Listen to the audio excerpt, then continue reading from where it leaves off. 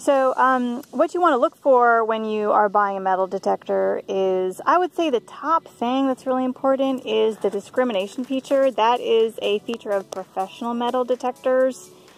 They don't necessarily have to be really expensive to have that feature, but basically you see all these metals up here. Well, these are categories, okay? There's some metal detectors that have like numbers, but the categories I think are nice. It gives you an idea of what it could be. The discrimination means that, and see it's listed here right there, you can ignore certain metals that you do not want. For instance, I always ignore iron here on the left because that's a lot of rusty nails and whatnot. Now some people may not want to ignore it because they're looking for old relics. This pinpointer button, I use it all the time. It helps to narrow it down more. It also tells you the depth in inches. You know, when I first find a target, now I have the depth here in arrows. Some metal detectors actually have the depth in inches. This one, you know, it just has it in arrows. Like if there's one arrow, it's, you know, on the surface. If it's 2 arrows, it's close to the surface. If it's 3 arrows, it's deeper, and I don't dig if it's 3 arrows because from my experience, it's been like more than 6 inches. And by the way, this metal detector detects up to like 9 inches down for a coin-shaped object. And the pinpointer button and the depth indicator, that's calibrated to like a coin-sized object. Now, if you have like a smaller object than a coin or like a larger object, then you have to figure that out as to how far down it would be. But some other things that you want to look for when you're buying a metal detector is if it detects in wet salty sand, because that is highly mineralized earth, and if you are really looking to do that, then you want to look at the metal detectors that can do that. This one is not designed to do that. But yeah, the more sophisticated ones can, and they are more expensive. So if that's really important to you, just look into that. Now this does detect in dry salty sand. So if you do go to the beach, you can use it on the dry salty sand. And you can use it in the wet fresh water sand. So if you go to like a lake beach, you can use it on that wet sand, you know, or like a river or something. Some other things you want to look for is if it's waterproof. I think most of them are, like the coil at least. Most of the coils are waterproof, like Submersible. I would say most of the housing is not Submersible, but yeah, so this is not waterproof, so you can buy covers for them, or you can just use like a plastic bag if it's raining or something like that. Another big thing is the weight of it, and I really didn't think about that when I first got this one, but I'm lucky. I'm really lucky I got this one. I kind of got it by chance. I really didn't look into them, but this one is about 2.4 pounds. Now some of them are like 5 pounds. Like, I don't know, I just don't have much strength in my upper body, so this is awesome for me. But yeah, even like anyone, like you would get more fatigued, you know, sweeping that metal detector over and over and over again, you know, throughout the day. Even if it's just like a couple more pounds. So yeah, okay, so another thing that's nice with this one is you can detach it. And actually, you can adjust the height too, but you can detach it right here. And you can store it better than in like 2 parts. Actually, one other thing that's really important, I think, is customer service. Because I've had some bad experience with some companies. It's just they leave you hanging and it's terrible. This has really good customer service. I mean, I can vouch for them. I've called them several times, and like everyone is like so helpful and informative. And it also has like a 5-year limited warranty. Like some of the metal detectors have like a 2-year warranty. So I think those are the top things that are the most important, you know, other than price. Now let me show you how I got mine. I got mine in a kit. Okay, so just to let you know, you can buy covers to like protect them and stuff like that. I've never used it. I probably should. Okay, so my kit came with a bag, which I like. I like that bag. It's helpful. Of course, it came with a manual. And it came with those headphones, and it came with that pinpointer. Now, you can use any headphones. You can use any earbuds, just as long as they are compatible with a 1/4 inch jack that is on this metal detector.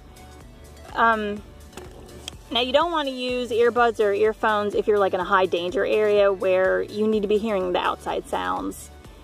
Now, let's talk about this pinpointer.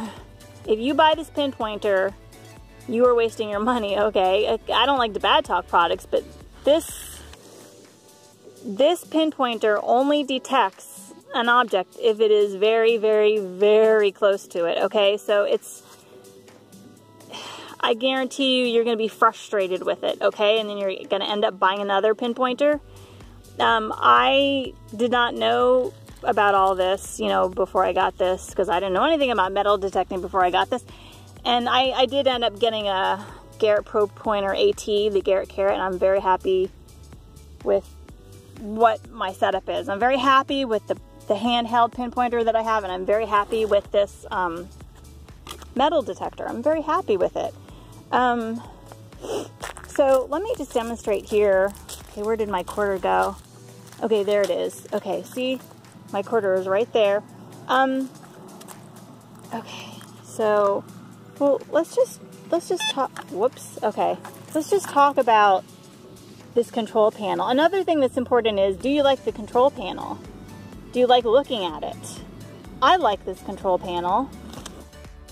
You know what, I really do like this LCD panel, and it has the brassy stripe there, the gold stripe there, the silver stripe there. So that kind of tells you, ooh, if a metal is popping up here, that could be in the gold. If a metal pops up, ooh, it could be silver. I like this layout. I just do. Okay, so that's the battery indicator. Okay, so basically, do you see these 4 menu items? Sensitivity, volume, discrimination, and notch. Okay, so let's talk about that. Okay, so first the sensitivity.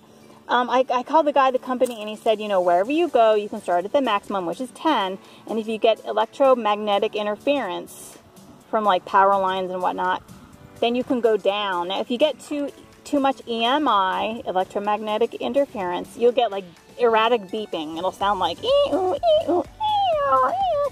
know, like really erratic, and you're not even like trying to detect yet and all this stuff. And then you can go down. I always keep my sensitivity at 7.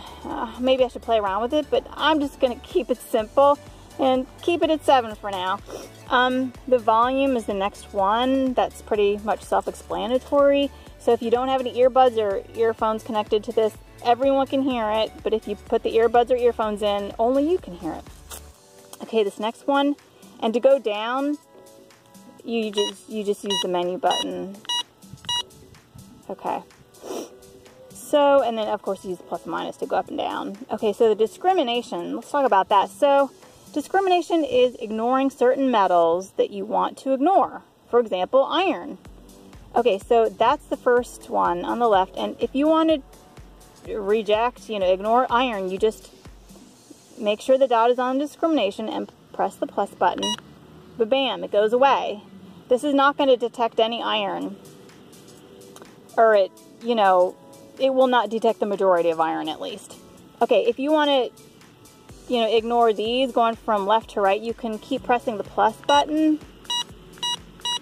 Okay, so that eliminates a lot of the trash items, because a lot of the trash items are on the lower tones. And by the way, this will emit 3 different sounds according to what it is. But I have to tell you that the gold is also in this range. So, unfortunately, you got to dig the trash to get the gold. Now, there are special gold metal detectors. If that's your thing, then you might want to look into a gold metal detector. But these are like the coins and the silver and whatnot. So, let's get those other ones back. Use the minus button. Get those back. Okay. So, let's go down to notch. That's very similar to discrimination. However, instead of going from left to right, I don't know if I said this before, but you're not able to ignore the 4 on the right, because those are usually the desirable ones. Okay, so notching, you can like notch out certain ones over here. and ignore them if you so desire. I usually don't use the notch because I'm only ignoring the iron. Like, that's the only thing that I ignore usually.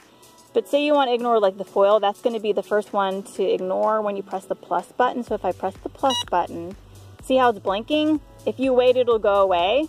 Okay, so you're not going to find, you know, the majority of foil wrappers. But I have to say that I have heard that, like, you know, if you notch out foil wrappers, then you could miss a diamond ring, possibly. Okay. Alright, so let's just demonstrate here. I'm going to... Okay, get that back. Okay, I am going to just eliminate irons just because I don't want to pick up any other metals in this area. So I'm just going to demonstrate here. You just basically sweep parallel to the ground, and you're going to get a repeatable signal if you get a good object. Here we go.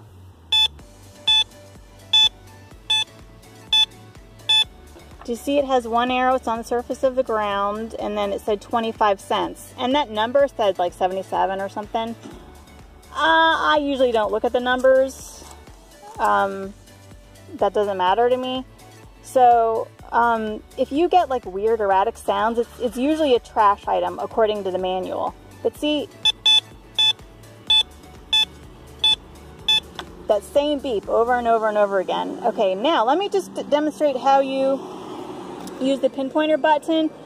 And basically what you do is you need to, so say this is like a buried object, okay? You think it's like in this general area. You just put the metal detector to the side, and then what you need to do is press this button and then hold and then bring it to that area. You don't need a sweeping motion for the pinpointer button. It can be motionless, but you got to work fast, because if you hold this button for a long time, it will begin to not work. And then you got to release the button and then start all over again. I learned that a while back. Okay, so here we go.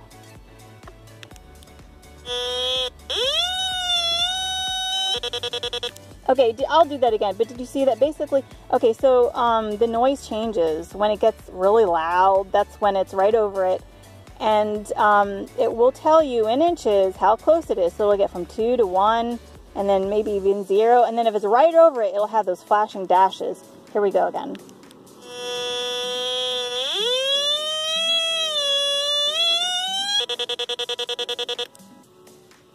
Okay. So at that point you take your digger and you take your handheld pinpointer, and then you find the object.